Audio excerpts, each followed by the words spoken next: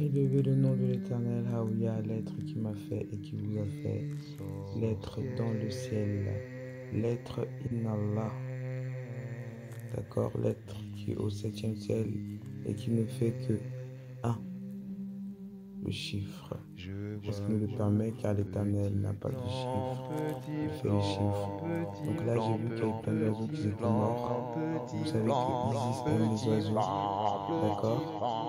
Petit pan, vous travaillez avec la lune.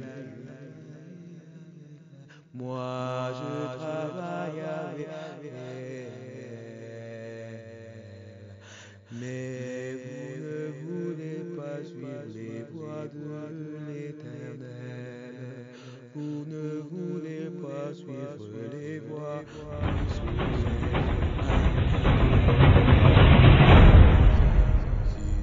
You know, they were talking about climate change yesterday, and now we're learning that scientists and researchers are looking at how to change the weather on purpose. That's right. Lasers now could one day manipulate rain and lightning. CBS This Morning contributor Michio Kaku is a physics professor at City College of New York. Professor, nice to see you. Extraordinary seeing Al Gore and Bill Clinton there together with Charlie, wasn't it? That's right, yeah. Yeah, they did not get into this discussion, though. But it is fascinating.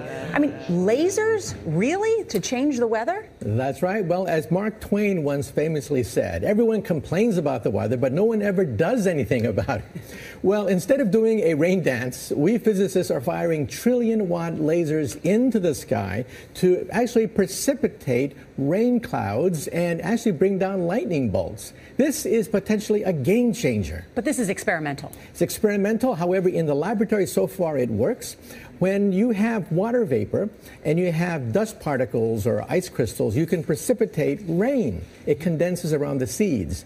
These seeds can also be created by laser beams. By firing trillion-watt lasers, you rip apart the electrons, creating what are called ions, and these ions act like seeds, like dust particles, bringing down rain and even lightning. Go ahead.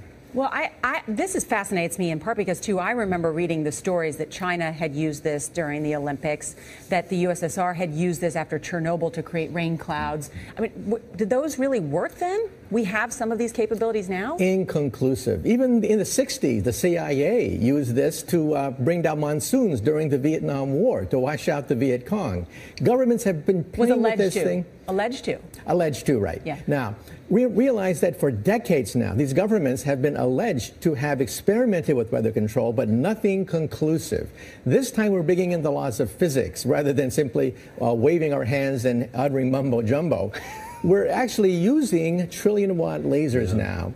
And in the laboratory, sure enough, they precipitate rain out of water vapor. Sure enough, you can actually bring down electricity down the beam. So what does it mean for drought areas that need to have rain for crops? And if they don't have them, there's the consequences of famine. Well, the bad news is if it's a clear blue sky, it's not going to do anything at all because it only takes water vapor that's already in the air and condenses it. However, for floods, for agriculture, farmers, for people planning wedding parties, football games, you name it, outdoor events and agriculture and flooding and even hurricanes, all of them could be subject to weather modification. Incredibly interesting, Professor Michio Kaku. Thank you so much.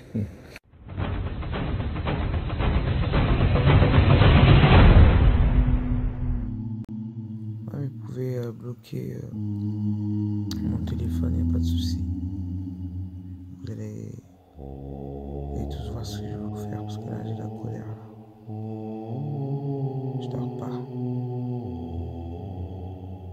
Comme vous voulez détruire la terre avec votre truc de démon, on va tous jouer au jeu de Diane.